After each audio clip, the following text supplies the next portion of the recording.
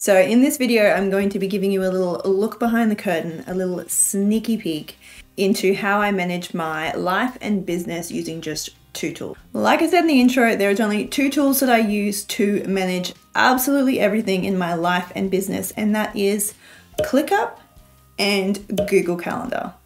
Let's start with Google Calendar because it's probably the simplest. So I have 4 main calendars that I use. I know that sounds excessive, but let me explain. First, we have my business calendar. So this is anything related to my business that has a set date and time where I need to be or make a call or somewhere like that. And then within my personal calendar, I have 3 calendars. One is my just general calendar. So this is for any personal appointments that I have, such as doctor's appointments. I also use this for any lunch dates with friends, so I can block that off my calendar. I also use this for any time blocking. So you'll see that Monday to Friday, I have a time block in there for my gym session. This is just kind of like a mental thing for me to be like, okay, you have a set day and time that you have to be at the gym. Makes me do it. And then I have a birthdays calendar, which is just that. It's a calendar specific for birthdays. And I also have these set up with an email reminder. So Google Calendar has the option under notifications to create a notification email. So all of my birthdays within this calendar have an email reminder set up to send me an email to my inbox a week before the actual birthday. That way I don't actually have to be looking at my calendar. It's just going to end up in my inbox anyway, which is very handy. The last calendar I have is home and pets. Now this is a shared calendar with my partner so that we both know whenever Hunter and Charlie are due for their worming, if they have any vet appointments. So those are all my 4 calendars. I also have a public calendar on here, which is the Queensland holidays, because I live in Queensland, Australia. So it's just nice to know when we have holidays coming up. So I also have that on there, but I don't consider that one of my calendars. Now the next part is ClickUp. And I tell you, I could talk all day about ClickUp. All day, no joke. So here we are on ClickUp. This is the home screen. On the day-to-day basis, this is where I spend majority of my time. And I feel like this is a really underutilized feature with ClickUp. I've watched so many ClickUp tutorials, and I feel like this just gets skipped over, and I don't know why, because I am obsessed with it. I love it. I use it every single day. So on the left here is your work section. So this will show you any tasks that you are allocated to you that are due today. You can also see any overdue tasks and also tasks that are coming up next. On the right hand side, this is your calendar, and here I actually have linked my Google Calendars to ClickUp, and you can see over here on the right hand side that up the top here where it says calendar, you can see all 4 of my calendars that I have linked in ClickUp. So I've got those linked in here, and what that will do is I've got nothing on today, it's a Saturday. But if I go back to yesterday being Friday, you'll see here that the calendar events will show up in purple. So you see I had a block out here for the gym. I also had an appointment with an osteo, and our house cleaner came yesterday, and you'll see that those are already on my calendar because they're pulled through from my Gmail. So I never actually have to go into my Google Calendars unless I'm adding something in there. I just look at it from ClickUp on a day-to-day basis. So this is where I live. This is my day-to-day, is in the home dashboard of ClickUp. I just feel like if everything else is built out well and it's maintained, then you never really need to go in there unless you're planning. So that's just my opinion. Okay, so you'll see over on the left-hand side here that I have 5 spaces. Here I have personal, I have goals, marketing, client projects, and digital products. So if we have a look at personal, what I mostly use it for in terms of personal is I manage any personal tasks that I have, just to kind of keep a running track of things that I want to do, things that I need to do. So if I click on personal tasks, you'll see in here that I've got rinse and repeat, which is a weekly checklist of things that I want to get done each weekend, just to kind of like set myself up for the coming week. I also have a monthly one and then like a quarterly deep clean one. So I keep these in here under rinse and repeat because they're set to automatically repeat on a schedule.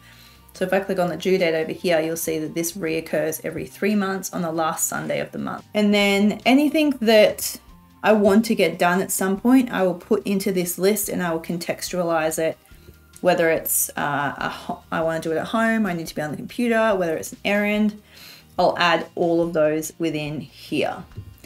I also have a purchase wish list. Anytime I think of anything that I'm like, oh, I really need to get a new pair of white sneakers or whatever it might be, I'll put them into this purchase wish list. So if I'm ever out somewhere or I happen to be somewhere where I'm like, while I'm here, is there anything I need to buy, kind of thing. I also keep all of our like go-to recipes in here as well. So each week when I'm doing our grocery list, I can just go in here and we can decide what we want to eat for the week. We don't have to be like, try and scour the internet. We will have kind of like our favorite go-tos. So I have put them all in here. I've also taken a photo and put it in here. I've taken a photo off the blog, off the recipe post where I get the recipes from. And I also have the recipe link. So all I have to do when I'm doing my grocery list each week is come in here, decide what we want to eat, click on the link, write out my grocery list.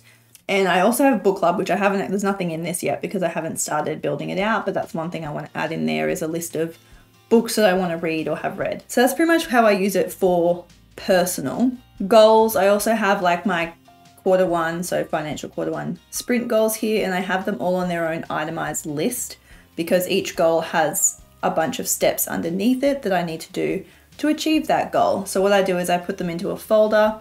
They all have their individual lists because then I can just click on this folder and I can see them all here. So those are my goals for like a 12-week period. The next one is marketing. Now this is my content calendar area. I have all of my content within one folder again so that I can click on that folder and view at a glance on the calendar when all of my content's going to be going out in the coming weeks. And I have these color coded, so all of my YouTube videos are in pink, all of my newsletters are in green, and any social media content is in blue. As you can see, I'm very slack with my content for social media. We'll get there. So those are all listed out here, and then each one has its own list for my content. I break these up into different views. So you'll see here, this is the current in progress fields for content. I also have all of my content ideas in here as well, so that when I'm looking for content, I can just come in here and refer to my list to find things to make videos about. I also keep all of my video scripts in here. ClickUp has a documents system within it, and honestly, it is amazing. And you can add them at any level within here. You can add them under a folder, you can add them into a task, you can add them in a list, which I have up here. So my video scripts are always kept on the actual list where I need them. One mistake I made when I first started using ClickUp was to create a new document for kind of like, let's say every single YouTube video had its own individual document, which meant that I ended up with a lot of documents. So if I came into my documents section here, there was so many documents in there and they were just kind of getting a bit messy. What I do now is I actually only have one document for my YouTube videos, and then I break these down into sub pages within that one document. Keeps everything together, it makes it easy to refer to it, and I can still link each of the sub pages to the relevant video. YouTube videos, same with social media, same with my weekly newsletter, they all have their own individual lists. And then I have a marketing task folder, which is just any general marketing related tasks that I want to do, need to do, think of at any point. They get put on this list, and then each week I will have a look at this list and see if there's anything that I can add to my current coming week that needs to get done. I also have website tasks separated from this because this is just little things that I need to finish or need to do on my website. I have them in here as well. Then I have client projects. Now each one of my clients have their own folder because I have a list for my task and I have a list for their task so that they're only seeing their tasks and not all of the individual tasks that I have, which includes like setting up a folder, sending a proposal, you know, like stuff they don't really need to see. So I set them up as lists first, but then I create a client dashboard for them to see, which I'll show you in a second as well. But within here, I have an individual folder for clients. I also have a working template folder because I'm in the process of refining my website design process. So I have a working template here for my project, the same as what it would be for a client, but I'm kind of slowly tweaking it to just refine that process and then resave that template. If you're not really sure what I mean by templates and template setter, I have an entire video on that. I will put it up here somewhere, and I'll also link it in the description below.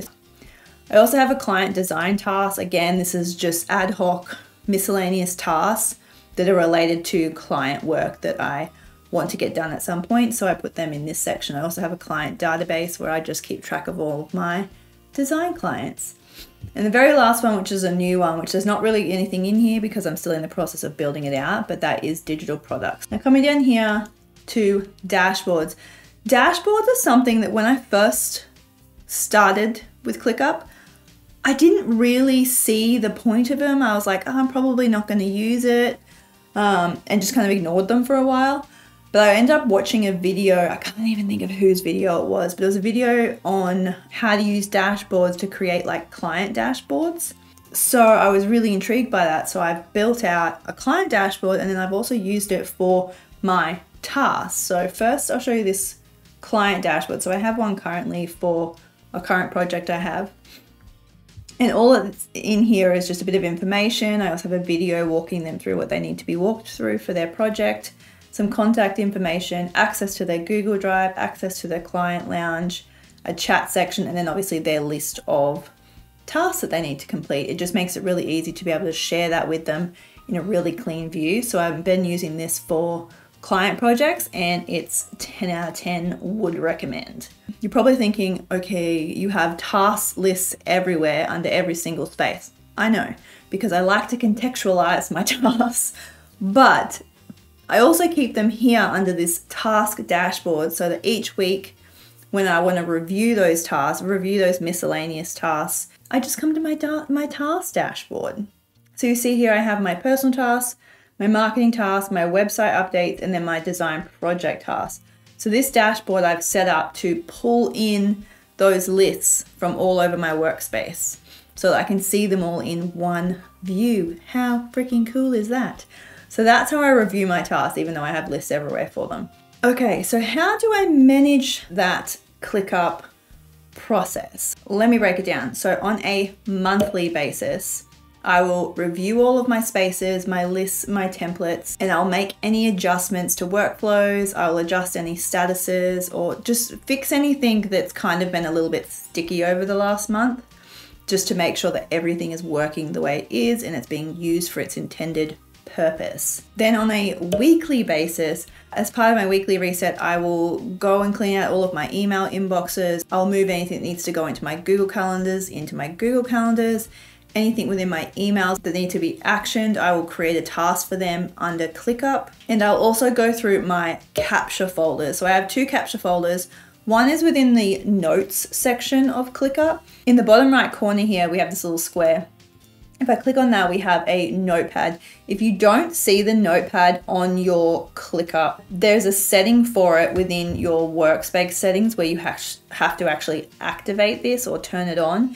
But I use this notepad section, and I have a brain dump here where I will just brain dump anything that comes to mind. If I'm sitting at my computer and I think of something, I will put it in my brain dump as a, oh, that's a good idea, or oh, I need to deal with that.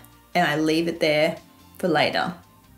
I don't worry about putting it in the right folder in ClickUp, because then I have to like plan it and contextualize it and do all of that. So it just goes straight on my notepad under my brain dump section.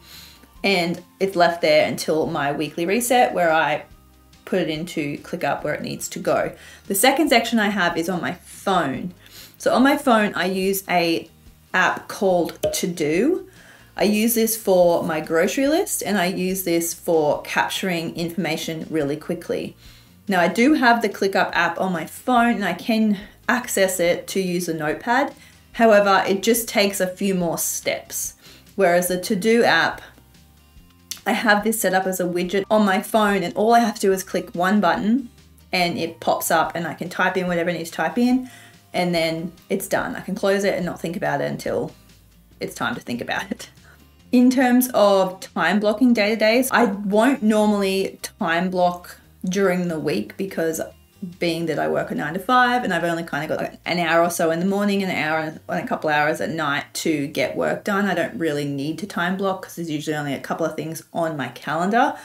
However, on weekends, I will utilize the calendar within ClickUp to time block my time, just to kind of keep myself on track, keep myself accountable. So you'll see if I come into today, I have record video content and screen captures on my calendar already. Now I'm behind, as you can see, but all you have to do that, over here on the left, you can see the task that is due that day, or it might be overdue because I have a couple of those. So to time block your time on your calendar, all you need to do is find the task that you want to time block and then drag it onto the calendar at the time that you want to get that done. So I can drop this one here.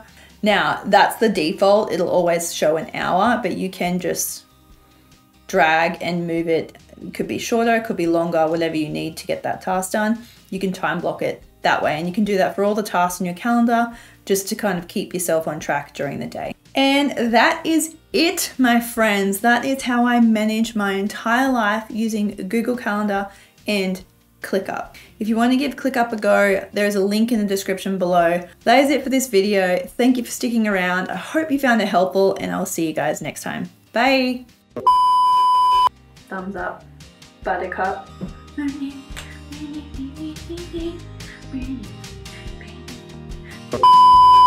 Google ClickUp. Google ClickUp. Google ClickUp. ClickUp. Google Calendar. That's what we were talking about. Google Calendar.